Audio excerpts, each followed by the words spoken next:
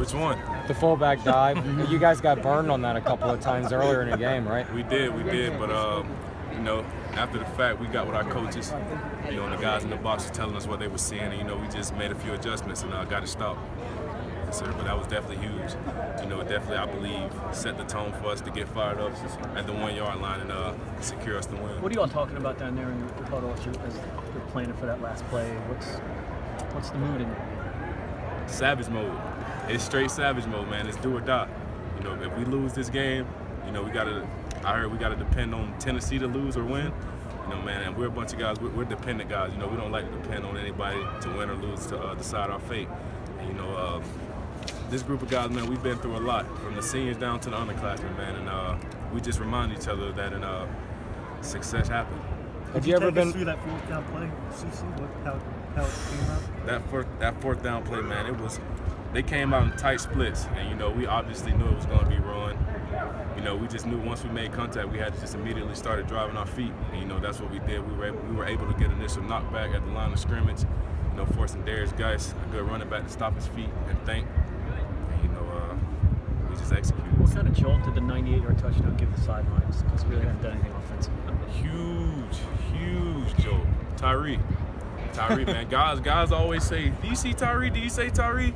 And I always remind them, you know, this guy was a 5-star coming out of high school. You know, he's a big-time player. You know, was he the #1 receiver in the country? Number two. Number two. He act like #1 today. You know what I'm saying, man?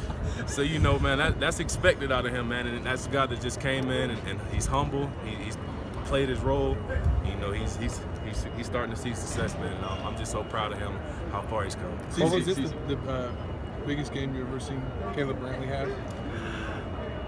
I see Caleb Brantley have a big game every day in practice, man. You know, that's a guy, you know, he's consistently working his craft. So, you know, for him to come out here and transform his practice plays to game play, you know, it's not a surprise to me. You know, that's actually expected of him.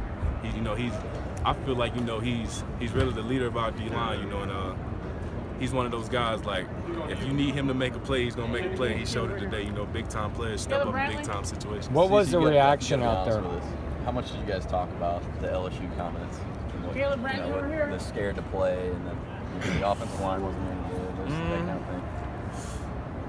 thing. I can't speak for everybody, man, but my unit, you know, D-line, you know, we really don't buy into all that stuff. McElwain was saying that they got what they deserve, basically.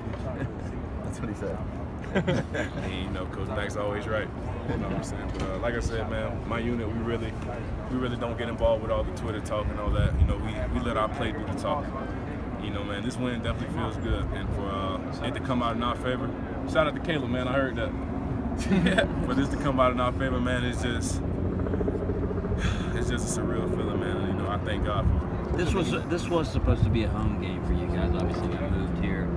Coach Mack says he still considers this a home win. So did we, and I think we are 6-0 in the swamp. You know, 6-0 in the swamp. So is this swamp too? What is this? Yes. Huh? It's a home game. It's a swamp. You know what I'm saying? This is a swamp, man. You know the Swamp fans. West. Swamp West. Swamp West, man. Swamp West. CeCe, I'm gonna name a lot of names here. With yourself, Martez Ivey, Callaway, Cleveland, Scarlett, the young linebackers, a bunch of guys that McElwain recruited and brought in. You guys all stepped up and made big plays. They have made big plays.